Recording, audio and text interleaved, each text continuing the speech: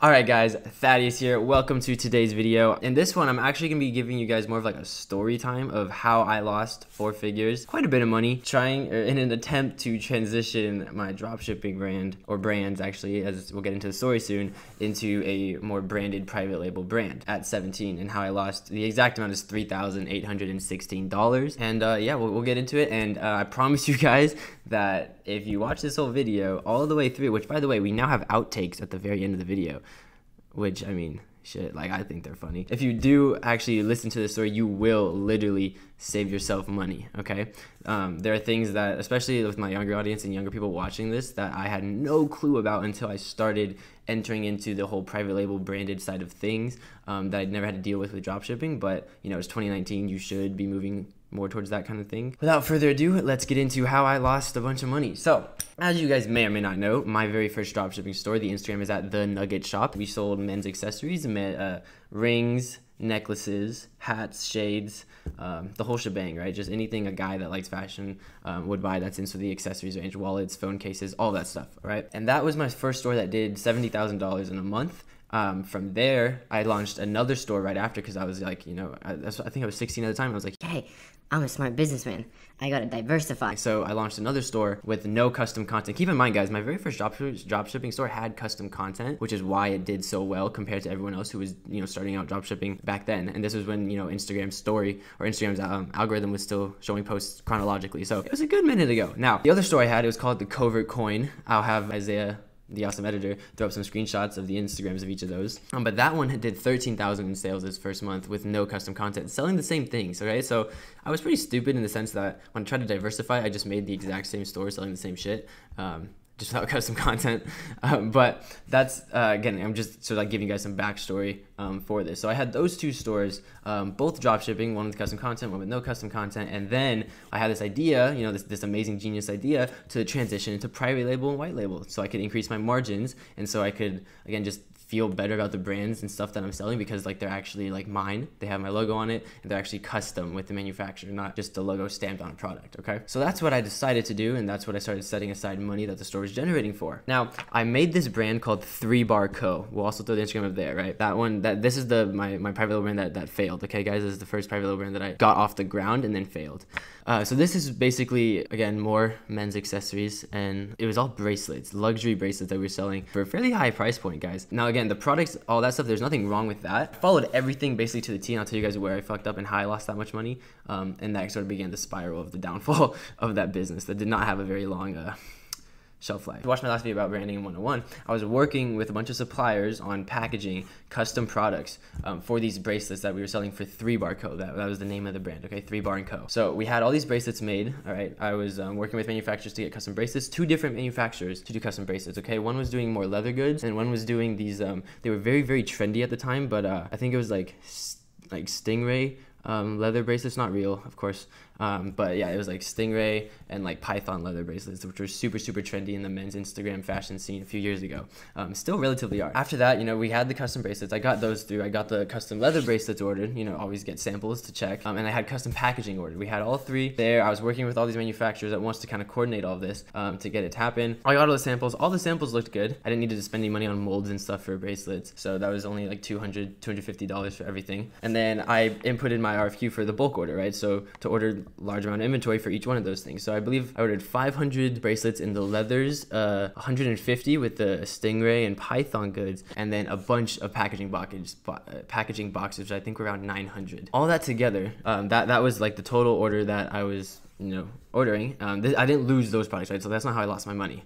So again, when you're doing this and if you're following it right and you still get to this point, you're doing well. There's just a few things on the side that really, really made me lose out. I put in the FQ. I ordered all the things in bulk, right, from those 3 different suppliers. I actually coordinated. I was trying to bootstrap. That's how you've known starting all these businesses that I've ever started was through bootstrapping. I never, you know, have tried to like go out and get funding and stuff. So I'm always, you know, trying to make it as cheap as possible. So I actually was able to coordinate with all 3 suppliers to actually ship out together from China all the way to the United States, okay? So that was good. I was like, hey, I'm on top of it. This is smart. Now, they offered me, you know, they're like, okay, what kind of shipping method do you want? You know, there's DHL through the plane, or there's sea freight, which takes longer but is a lot cheaper. Now, to put that in perspective, like air freight for, again, like 5 pallets of inventory was pretty expensive, okay? Now, it was about 3 times cheaper to go with sea freight. And I wasn't in a huge rush to get these products to market, okay? Because my branding strategy and everything wasn't super fleshed out back then. I didn't know a lot, so I wasn't, rushed. I was like, oh, I don't need to get these products to market like in 3 weeks. It wasn't like that.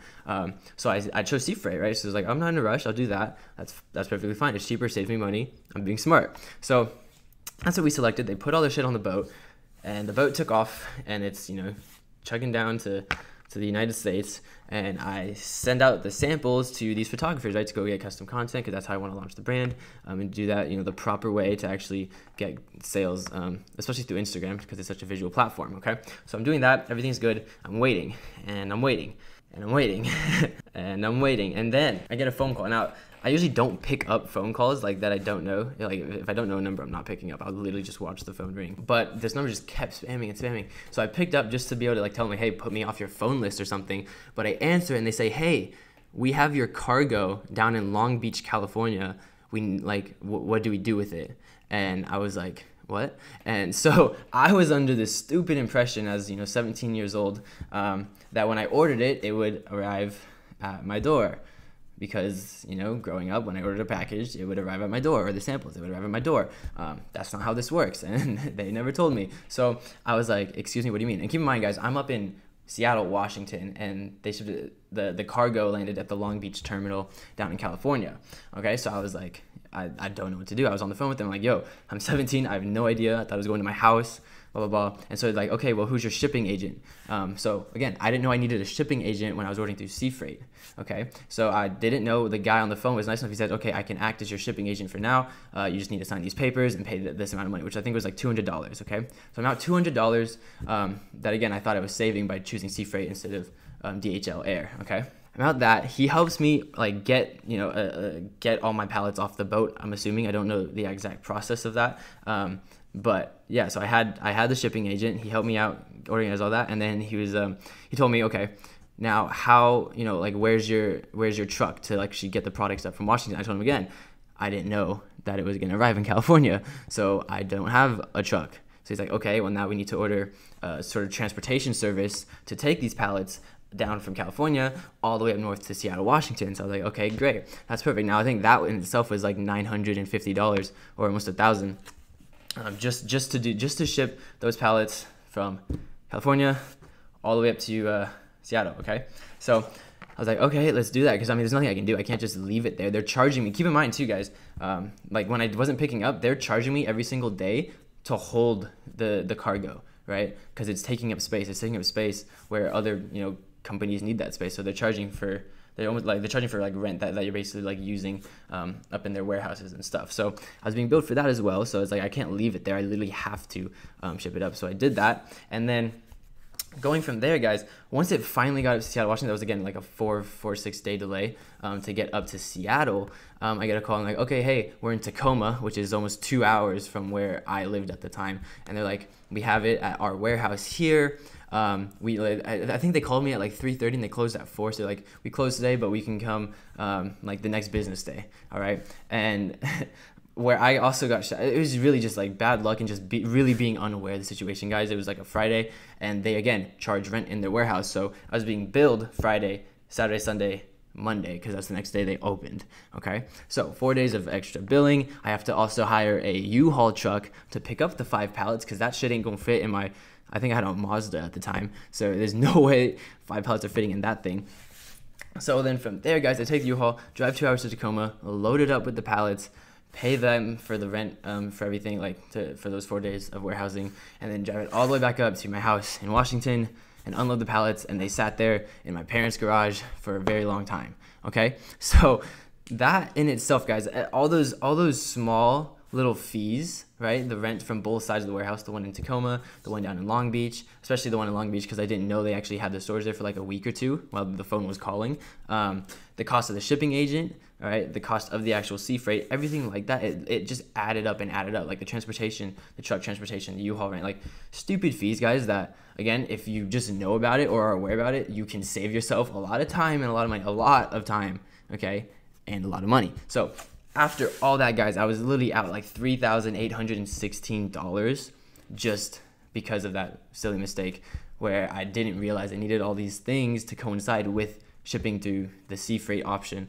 that my manufacturers gave me. Okay, now I didn't blame them or anything like that. It was completely my fault for just being unaware of the situation. I should have done more research. But again, I hope you guys take a lesson from that. And again, if you are doing sea freight, which you do, if you have to, if you have like certain types of liquids, if you're selling like people starting CBD companies, I'm getting a lot of interest with clients that we're building brands for that want to launch CBD companies. So like stuff like that, you need to do sea freight. You can't ship that over the air. There's certain regulations and stuff, but most of the time you can ship most products through the air, and I usually advise for that if that's what you're doing. Okay, guys, so I hope you guys enjoyed this video. Again, it was really just a story time, but I hope you guys kind of learned from that story time, hopefully.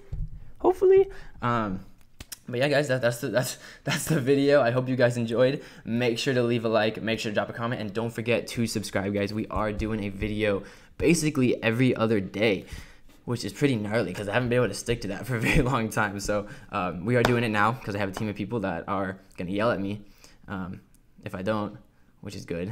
So yeah, that's the thing, guys. So I hope you guys enjoy the video. It's late here. It's almost 2 in the morning. I'm going to knock out. I already said leave a like, comment, subscribe, but you can check the links down below, guys, if you want to get your own custom brand built, your own drop shipping store, all these different stuff that I've just trying to made for you guys to just offer more value to everyone that is interested. And I'll see you guys in the next video. Take care. Peace. Yeet.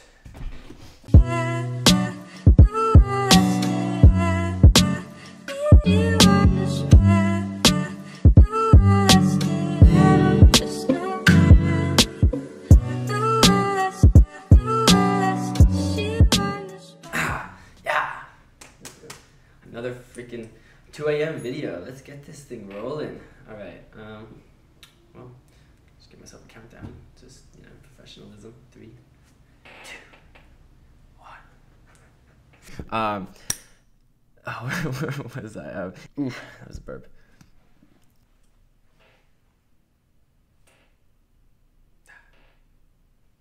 Okay, let's go.